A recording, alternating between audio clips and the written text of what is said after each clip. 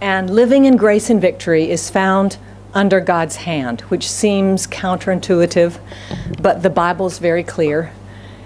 And we're encouraged as we look at this because God doesn't leave us guessing.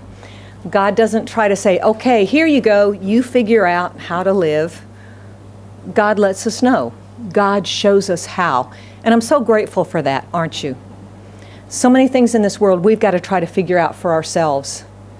But in the Christian life, God gives us His grace and He leads us in His ways. And He shows us how we may live a life just full of the grace of God. I wish I had learned this a long time ago, and I've been a Christian a long time. But God shows us how we may live in victory, in grace, the enemy defeated in our lives. It's not always easy. In fact, often it's quite difficult. Nevertheless, He gives us a clear path, and that's what we've been looking at. We've looked at 1 Peter 5:5 and James 4:6. Both of these writers quote from the Old Testament, from Proverbs, and what do they say? God opposes the proud, but gives grace to the humble. Okay, God opposes the proud, but gives grace to the humble. And I don't want to spend a lot of time going over old ground again, but we've talked about how the spirit of pride is the spirit of the enemy. Pride is what made him say, I can be like God in heaven, and sent him, caused him to leave heaven. Pride was the first sin in the Garden of Eden, when the one who was proud then tempted God's creation, Adam and Eve, and said, oh, you can be like God. Ooh, I can be like God. And they ate the fruit. And it is still, the devil is not very creative, as we have found, right? He kind of does the same thing over and over again. But God speaks to His people and says, victory lies in humbling yourself. And so that's what we've been looking at. So where do we want to be? We want to be under God's hand, because under God's hand, it's a hand of protection. It can be a hand of discipline, but it's always in love, as we're going to talk about a little bit more today. Last week, when we ended this part, when we were coming near the conclusion, we looked at Deuteronomy chapter 8, and I told you then, a good reminder, check your phones. I'm sorry, pause just a minute, let me check my phone, because Pastor Renee might send a message and say, I'm on the way. I am so sorry. My phone is upstairs. I'm okay. Yay. Remember when we used to fuss at you about check your phone, and then one Sunday service, Sunday morning or Sunday afternoon, my phone rang 2 times in a row. My phone. See, God knows how to humble us when we don't humble ourselves. So we looked at Deuteronomy last week, and we looked at Deuteronomy 8, and I said if you want to read Deuteronomy 8, it's one of the key passages of the Old Testament. Certainly of the first 5 books of the Bible. Moses, in his farewell address to the children of Israel, is reminding them this is what has happened and this is what is ahead. He's going to pass the baton of leadership to Joshua. We don't know how much he knows, but probably he knows some details because Deuteronomy is 34 chapters long. He speaks for 33 chapters as it's recorded. Chapter 34, he goes up the mountain, and God shows him the land of promise that he will not go into, and then he dies. That's it, chapter 34 of Deuteronomy. But those 33 chapters, he talks about the hand of God. We saw this last week, so let's look at this again, just as a reminder. 3 places in Deuteronomy 8. That's why I said this is one of the key passages of the Old Testament, because it talks about how God dealt with the children of Israel. But the principle that we read in Deuteronomy 8 is the same principle still how God deals with you and with me. Same principle. Sometimes externals change. And so Moses tells them, if they didn't know before, when God was leading you through that wilderness, He did it to humble you. He did it to humble you. He was doing something at that time. I don't know about you, but I know for me, when I go through the wilderness, I don't usually say, God, what are you doing? Usually I'm thinking, the devil, why are you bothering me? Why are you doing this to me?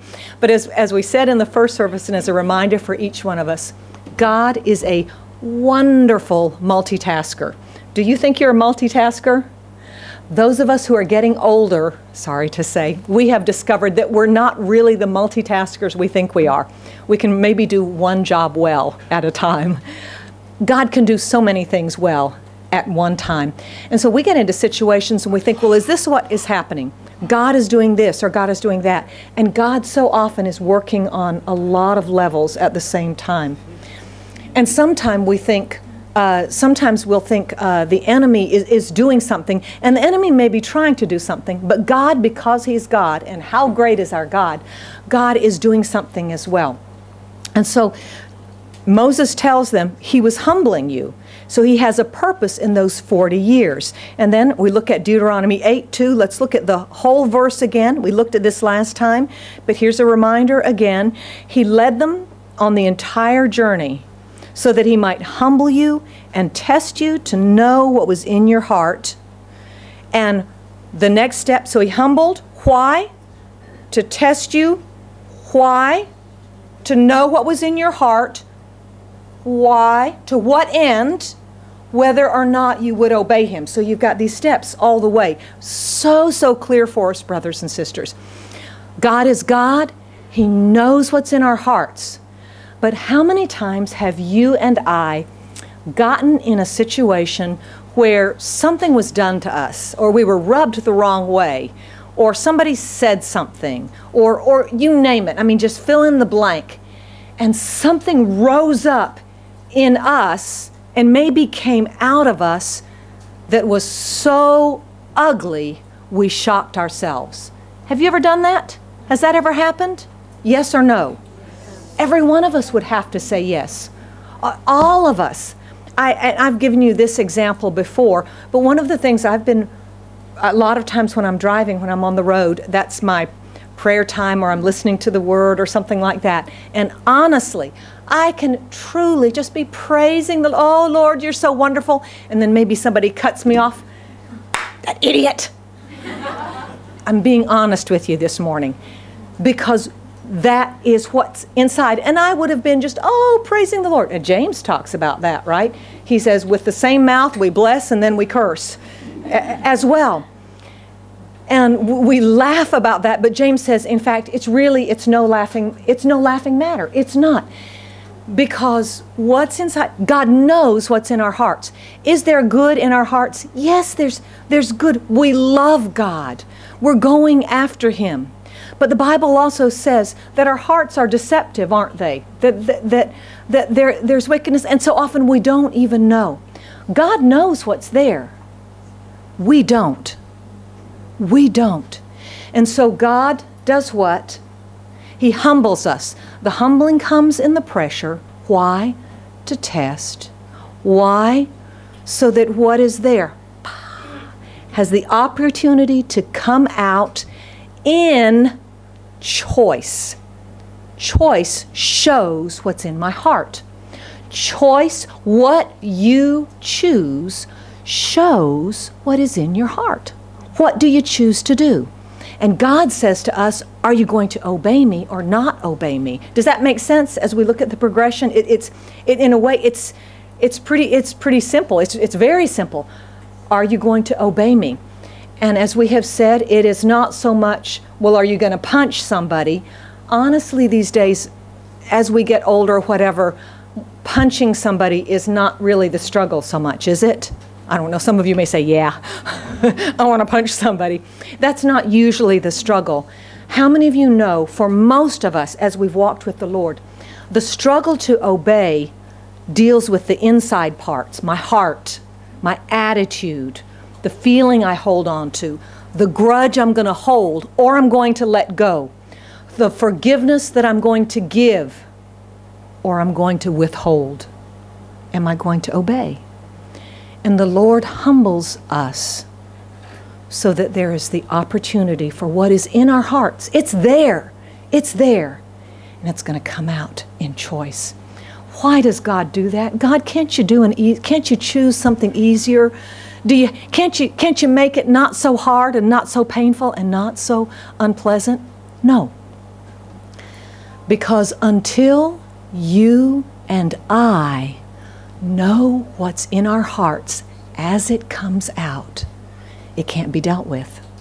It can't be dealt with.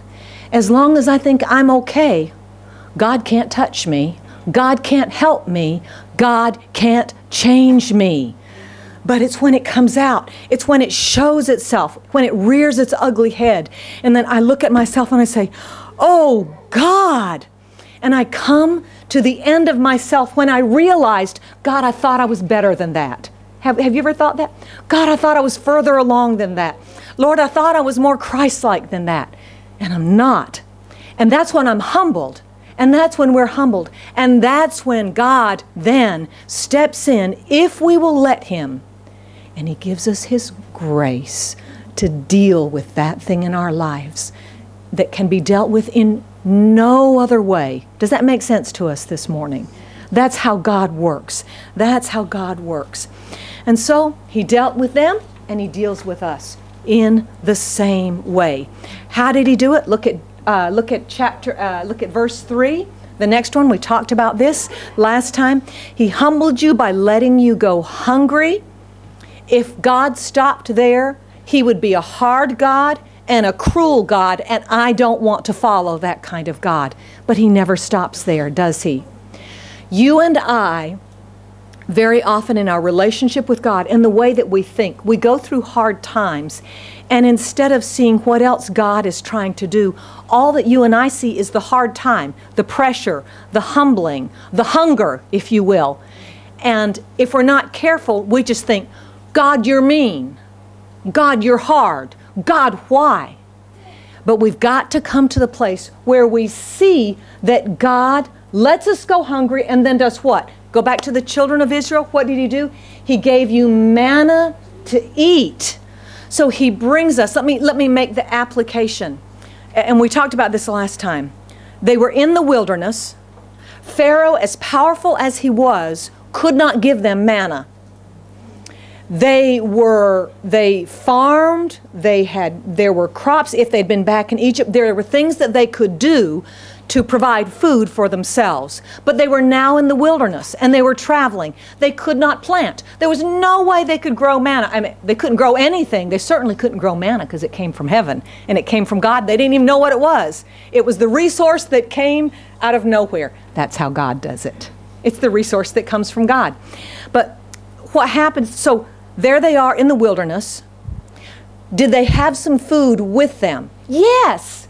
They took food out of Egypt, didn't they? They took some food with them out of Egypt. But you've got 1 million+ people and all the cattle and all the sheep and everything else that's going along as well. And pretty soon they run out of resources and they come to the end of themselves. And it is when they reach the end of themselves, when they're hungry, that they are humbled. And then when they are humbled, at the end of their resources, God meets their need. Now, brothers and sisters, we need to see that picture and learn a lesson this morning in how God deals with us. When He brings us, I want us to get it this morning. Whatever situation we are in, it may be with people, it may be with a job or lack of a job, it may be in a relationship that is just so hard for you. It may be in finances. It can be in any number of areas. And you've done everything you can do. You've tried as hard as you can try.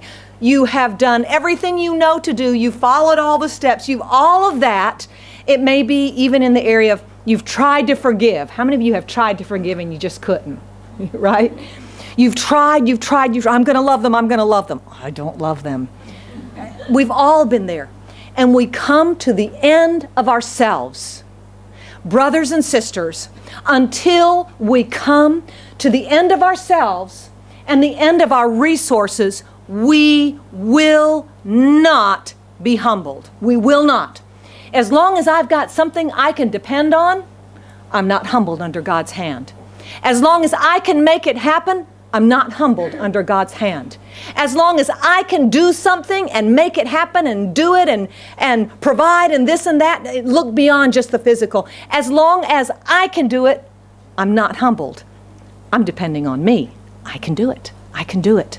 And God, in love, allows us to come to the edge of ourselves, to the end of ourselves, if you will.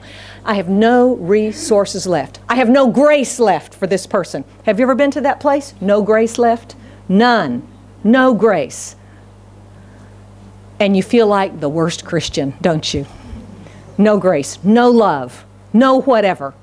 I know I should forgive. I don't want to forgive. They haven't even said sorry. They don't even see how they've wronged me. And resentment and anger builds up in my heart. And I've come to the end of myself. Does that make sense? We come to the end of ourselves. And when we realize, oh God, we've come to the end of ourselves. God, oh God, that's when we're humbled. That's when we say, oh God, I thought I could, and I can't. I can't. And at that point, God gives you His manna. He gives you His manna. He gives you the grace that you need to forgive. He gives you the soft heart when you had such a hard heart towards that person. He gives you the insight to see, Lord, I thought it was them, and God, it's me too. I'm doing it too. Lord, I'm part of this problem. I thought it was that person, that person, that person. Oh, God, this is my part in it. Does that make sense to us this morning? God brings us to the end of ourselves. And until we come to the end of ourselves, there's no humbling and there's no helping. There's no helping. God can't help us until we come to that. And so God in love humbles us so that He can help us. And this is what we see. This is what we see. He still works this way with people. He still works this way. Look at Deuteronomy 8:16, and actually verse 16. That was the next one. He says, He fed you in the wilderness with manna that your fathers had not known. Brothers and sisters, that's the way God does it. It's something. 2 times in chapter 8, He says, He fed you with manna that your fathers hadn't known. That's in Deuteronomy 8:16, and that you had not known. That's the way God does it. God's resource comes to you unexpectedly. God's resource comes to you when you didn't know where it was going to come from. I gave the example in the first service. This is a physical example, but God does this spiritually as well. And it's such a good example. I want to remind you of this again. Years ago, do you remember the testimony that Big Steve, he's in the Philippines, I think already this morning, that Big Steve gave when he was a brand new Christian? Here's this big tough guy. You know, Steve can do anything, right? This big tough guy, brand new Christian. And most of you know that Steve is diabetic.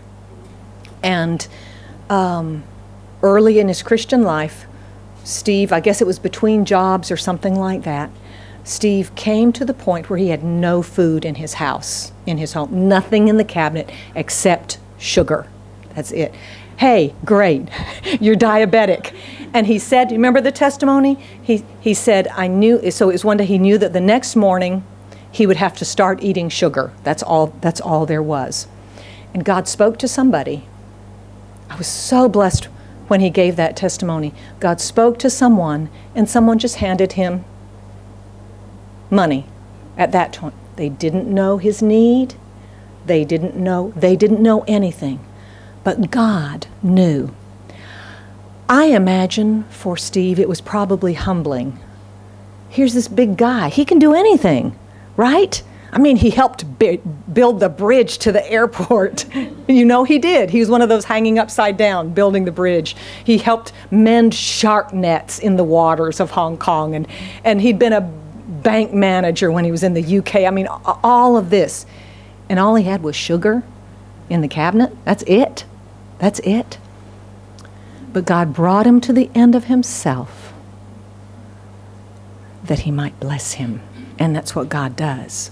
That's a physical example. But brothers and sisters, God does that spiritually as well. And I think it's important as we look at verse 16 to look at the last verse. We talked about this. We closed with this very quickly last time.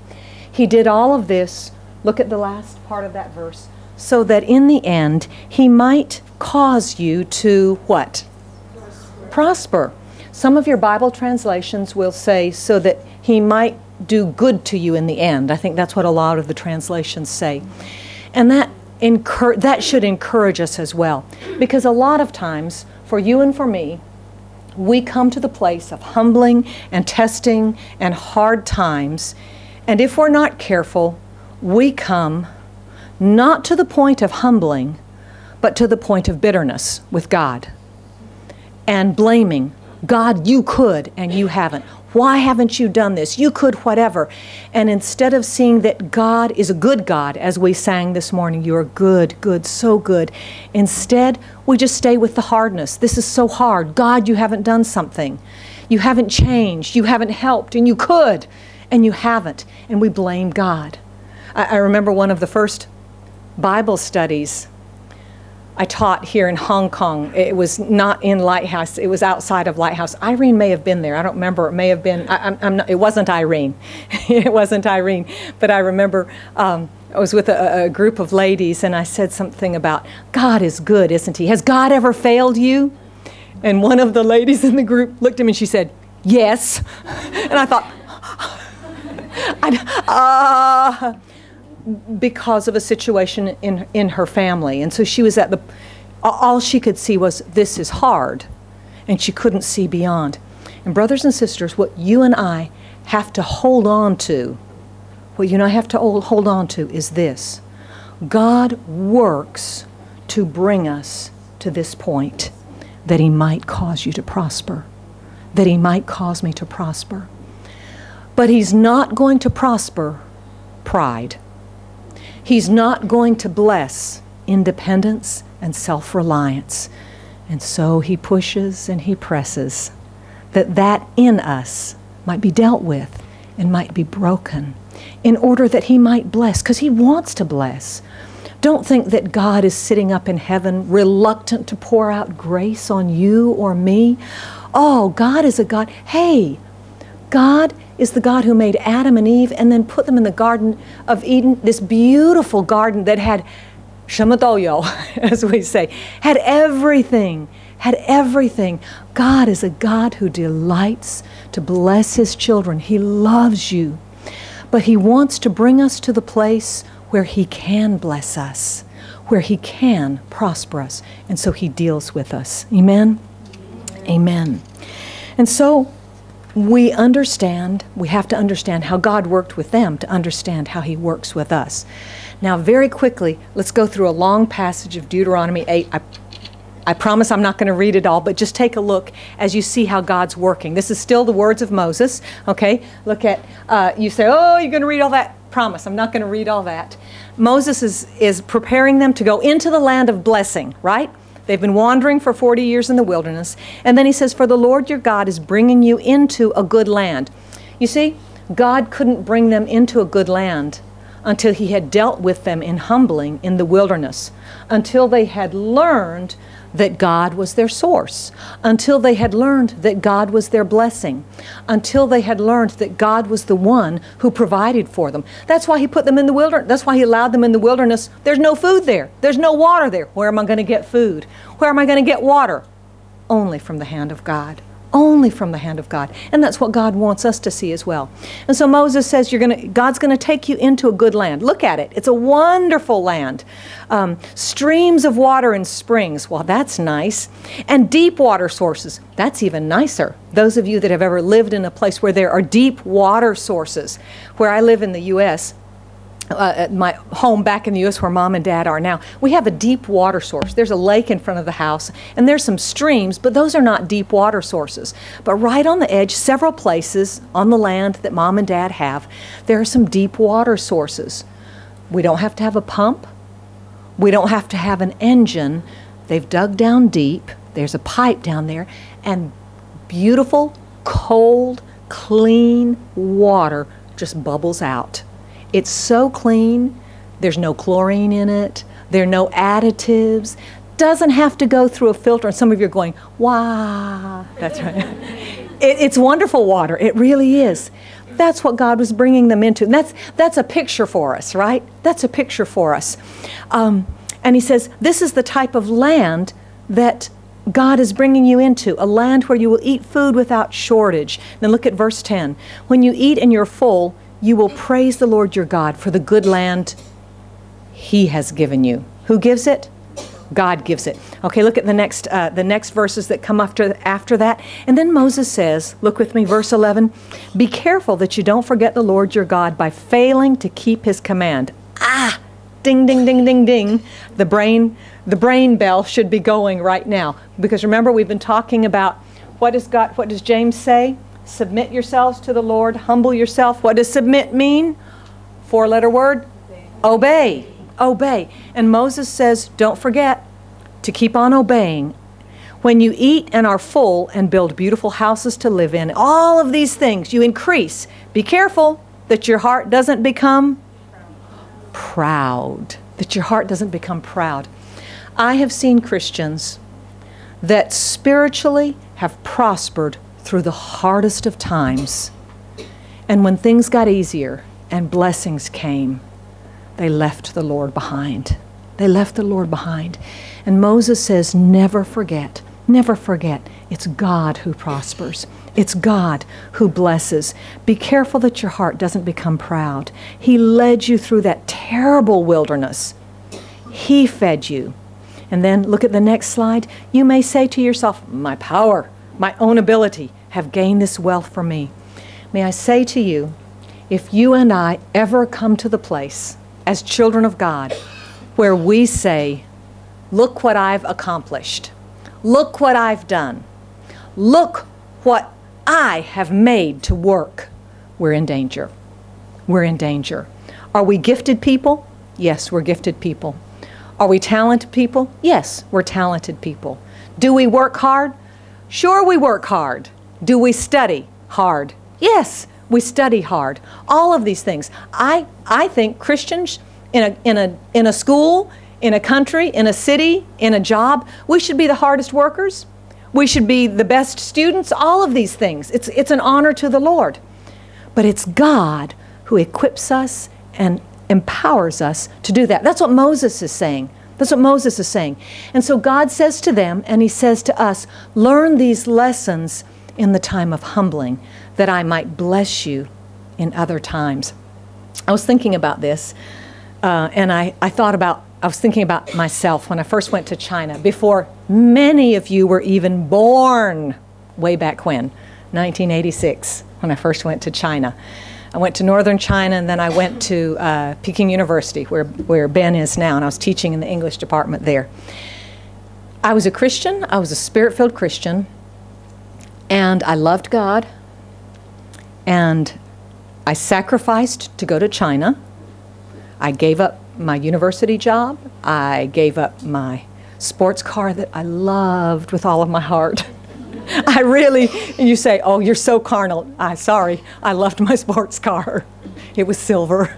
So, all of these things. And you say, well, you're boasting now. I'm not. What I want you to understand is this. I loved God. I wasn't out living a sinful life. And I went to China because God had opened the door and I believed he was calling me there.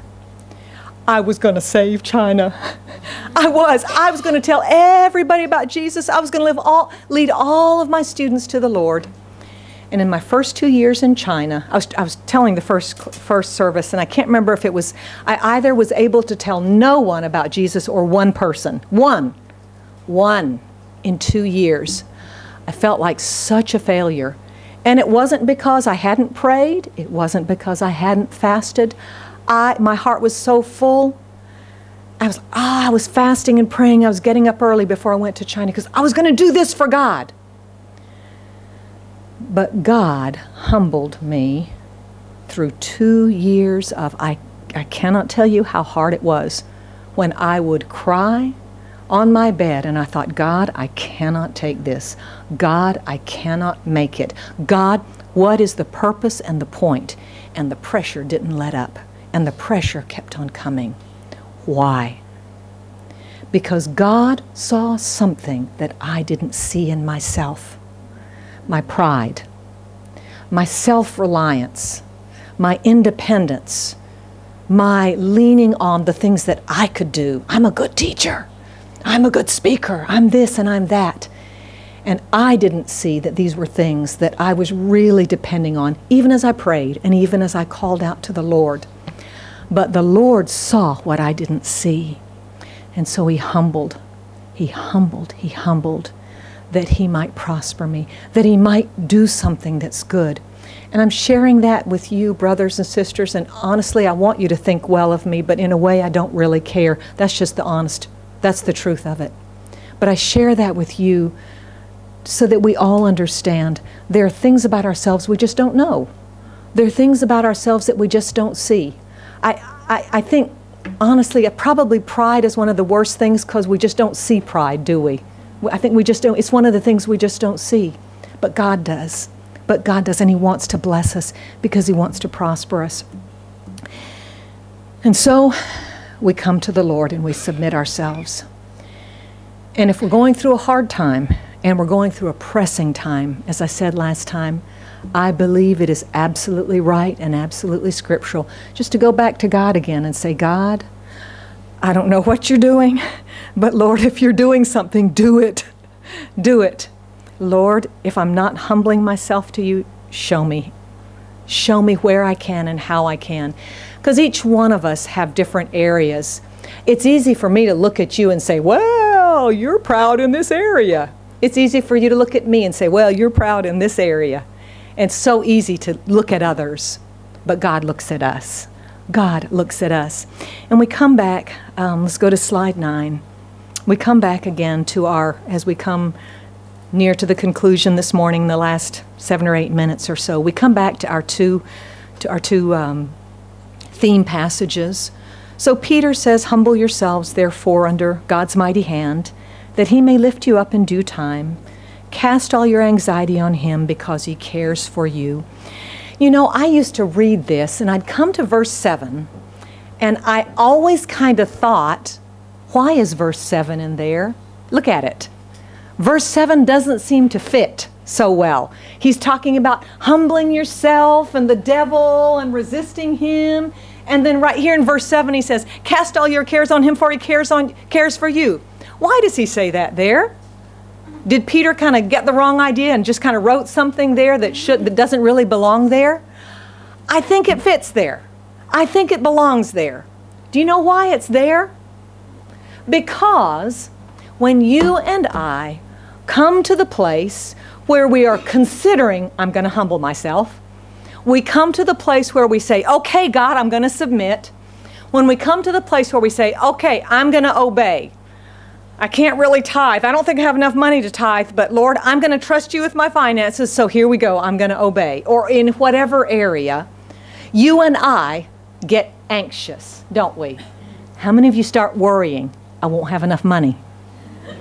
How many of you say, but if I humble myself, they're going to take advantage of me? And if I say, I'm sorry, please forgive me for my wrong, they're going to go, yeah, well, you should. Remember, I've given you the example one time when I was about 13 or 14 years old, when I was such a good Christian, and my sister and I had had a big fight. And I thought, I'll be the better Christian. Some of you remember this. And I looked at her. I was so proud. I was so proud. And I said, well, I'm sorry. And you know what my sister said? You should be. I am not making this up. And then my response tells you what was really in my heart. I was so angry. I stopped the car. You say you were driving at 13? Yeah, it was on the farm. You know, I wasn't on the highway. It was on a dirt road. I stopped the car. I slammed the door shut. And I stomped all the way home. I was so angry because what she was supposed to say was, I'm sorry too. No, she was supposed to say I'm sorry too because she was, Sister Bridget, she was more wrong than I was. That tells you my wicked heart, doesn't it? That tells you our wicked hearts, doesn't it? Our motives are so mixed. See, that showed you, not what was in my, well, it showed my sister's heart, but it really showed my heart, didn't it? It showed my heart. And we laughed about that, and I can laugh now, but I can tell you I wasn't laughing at the time. But now, before you laugh at me, you think about yourself. We don't want to humble ourselves, because Peter says, humble yourselves to one another, submit to one another. We don't want to do that because we're afraid we'll get taken advantage of, right? We don't want to humble ourselves because we're afraid somebody will go, and push us down. We're frightened to obey because we're afraid it's going to be too hard. To use the example again, perhaps of tithing, for example. I can't tithe because if I tithe, if I give 10% to God, I'm not going to have enough to pay my bills, and we're anxious about it. May I say to you that I believe our anxiety is a sign. Please don't take this the wrong way, but I believe it's a sign and it's a symptom of pride. I really do, because what it means is I have to count on myself, right? I have to take care of me. I got to make sure the world treats me right. I got to make sure that I'm top of the heap.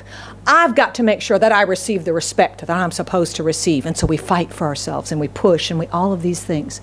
And what God is saying to you and to me in all of this is this: if you will submit and humble yourself to me, and if you will trust me, all those things you're anxious about, take them, throw them on me. That's what it means. Throw them on me. Why? I'm going to take care of you. That's what it means to humble ourselves. When we humble ourselves, we put ourselves in God's care. He's going to take care of us. He is. He's going to handle it. That's what it means. And he says we can cast it on him because he cares for us. And because then, at the right time, what does it say? He will lift us up in due time. What does due time mean? At just the right time. At just the right time. And what does it say? He will lift you up. The devil will be defeated. And as we come to a conclusion this morning, brothers and sisters, are we anxious about these things? Sure we are. Sure we are. Sure we are. But God says, I will take care of you.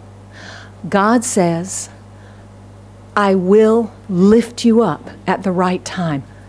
And if God has not yet lifted you up and you've been going through a hard time, it may not be the right time. It may be that we are not yet humbled. It may be that we're still resisting, even though we kind of think, yes, God, help me. But there's still that pride in us, the self-reliance. I'm going to make it happen. I'm going to do it. And so God keeps pressing. Or it may be God has just not finished his work yet in us. Because if he's working on our character, it's going to take a while, right? It's going to take a while. It's not an easy thing to make us like Jesus, as I have found in my own life. As I have found in my own life and as you're finding in yours. But Jesus says to you and to me, if you will, I'm going to give you grace. That's why it says he is the God of all grace. Give me the last slide. There's just a little bit more, okay? It says, and the God of all grace. I love that, the God of all grace. You're going to need grace to make it through, and I am too. You're going to need grace to forgive somebody who has not said, I'm wrong. It takes grace. But the God of all grace will give it to you if you'll humble yourself. The devil will flee. Oh, I'm so glad that Peter was the one who wrote this, because he wrote from experience, didn't he? Peter was the one who said, oh, Lord. Oh, it sounds just like us. Though all the others, they will abandon you, I will follow you to what? Death. Prison and death. But all the others. Oh, did Peter have gifts and talents? You bet. He did. He did just as we do. Jesus recognized that in Peter. That's one of the reasons Jesus called Peter. That was one of the reasons Jesus spent more time with Peter. But there were other things in Peter as well. Oh, Lord, all these others. You think John's so great, but Lord, he's going to abandon you. Who was the one to fail and fall the worst? Peter was. And that's why Peter can say, oh, humble yourselves under the Lord, and he'll lift you up. And I close with this. Have you failed and fallen short at times in your walk with God? And you just feel like, God, I'm a jerk. I'm such a terrible Christian. And you feel like, how can Jesus had enough grace for Peter. He had enough grace for Peter. And I want to tell you, as we end now, if Jesus said, Peter, I've prayed for you, you're going to be restored. Remember how that closes? Remember how that closes? After you've suffered a little while, He will Himself restore you and make you strong, firm, and steadfast. What did Jesus do for Peter on the morning that He was raised from the dead? Jesus appeared to Peter personally, and restored him. Peter is the one who writes this. There's enough grace. There's enough grace. There's enough grace in God under His mighty hand. Let's close. Amen. Amen. I don't know about you. I know about me. I need grace. Lord, we come to you right now. And Father, I pray for this church what I have prayed for myself and continue to pray for myself. May we choose to humble ourselves under your mighty hand. May we choose to submit and obey and receive all the grace that you have for us. Lord, I cast my cares. I throw them onto you. I'm worried about this, but what if I throw them to you because you care for me? Would you lift us up at the right time, in due time, not too soon, not too late, at the right time, and restore. May we live in grace and victory. May the enemy flee this year, in this year of grace. In Jesus' name we pray. Amen, amen, amen. God